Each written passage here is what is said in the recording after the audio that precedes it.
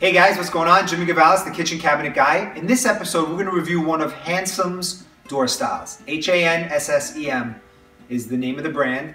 This door style here is their marquee door with a little twist on it that we did. Like I've said in the episode about Hanssem, they're predominantly a stock line, but they allow some custom capabilities. So I guess you can call them a semi-custom line, which is almost everybody today anyway. So you have their marquee door, their 920 door it's called. It has an interesting molding on the inside perimeter of the door. And typically the marquee door has an OG edge, which is a detailed edge.